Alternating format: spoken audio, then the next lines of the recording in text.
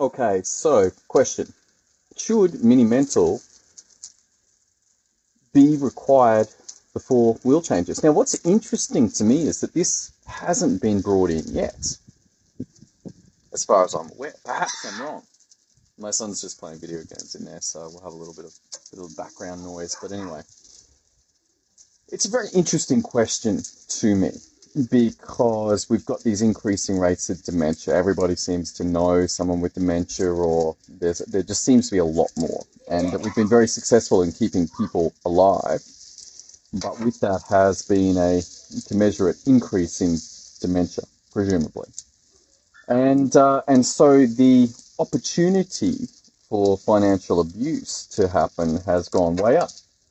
Now, I'm dealing with this right now in terms of some will changes that went through on my father, and yet no mini-mental is done. And it's okay, I get it, wasn't required. But a lot of the problems that we're running into in a society as people age and as people could have dementia, and then there are will changes or other significant financial movements made, should there be a check?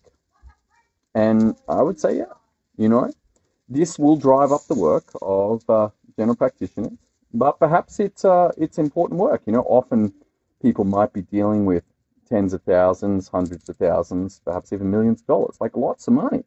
And so having these things checked beforehand to say, hey, you might even have a requirement for 2 doctors.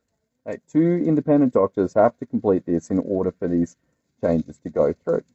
And this would solve a lot of problems around whether the patient who made the will changes would actually have capacity.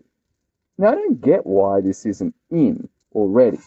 Like, we have many, many things in Australia that cover a lot of things to make it safer, make it more appropriate. And this seems to be an oversight. And perhaps there's some benefit. I don't know if there's a benefit. I suppose it makes it easier in the short term.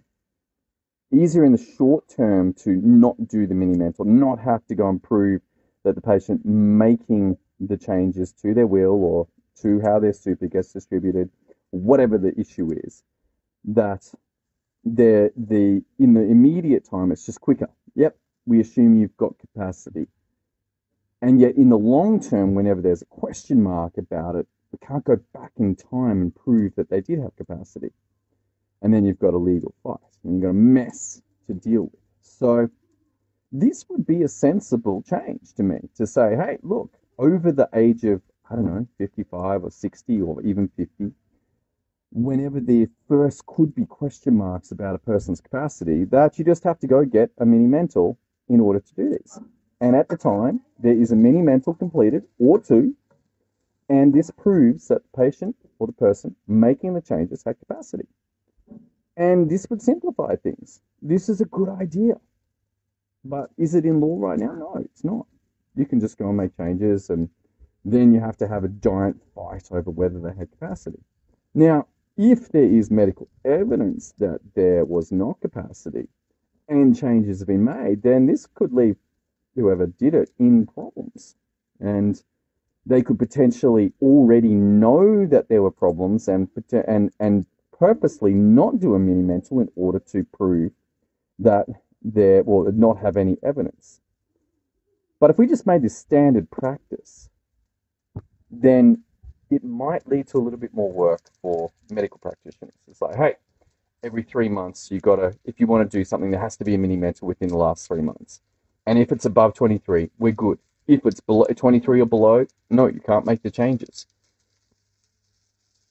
And by doing this, even though there's more work in the short term, the long-term problems go way down. Now, could there be reasons why people would need to make changes when they do not have capacity? Yes, for sure. But they would be the exception rather than the rule. Like, once you lose capacity, then unfortunately you have no more ability to make decisions. And so either a tribunal would come in, and we have all that stuff in Australia. We have the tribunals and the public trustee, and yes, there's been a lot of problems in Queensland with those, but Hopefully, eventually that will get sorted out. It's like, hey guys, you're responsible for other people here. You can't mess this up. But overall, the system works reasonably well, except for this omission. So if we sort this out, then it would make a lot of people, their lives when they are going through grief situations, the death of a loved one, that they do not have to deal with these giant legal problems because of question marks on capacity. So here's the thing. If you hear of patients making changes to wills, or you have that situation, then let's link in a mini mental and say, hey, let's get this mini mental done and submit it with the will changes. And then there's no question. There's no question. Anyway, it's a little glimpse into my world, what I'm dealing with. I'm like, oh, come on. How come this is not in place? This should be in place. That will changes require proof that the patient had capacity. Significant financial transactions require proof that the patient had capacity. And once that capacity is not there, it's gone. I suppose one thing we could do is to make sure that we're doing mini mentals on our patients from a certain age, 55, 60, and then as that crosses the threshold, or there's warning signs, hey, you're at 25, you still have capacity right now. Have you thought about your advanced health directive? Have you thought about your wills? Because if you drop below this threshold, you won't be able to make any decisions anymore. So this should be part of our routine care, our systematic approach. And maybe you're already doing that. Maybe you got it every time, but it's something that I think our practice could work on, and I'll bring it up. So yeah, have a think about how you check for capacity with your patients. How often do you check your mini mental? And is this of benefit to our society, given the increasing rates of dementia and, unfortunately, of financial abuse? All right, that's all I got for you. I hope you're having an awesome night. Catch you next time.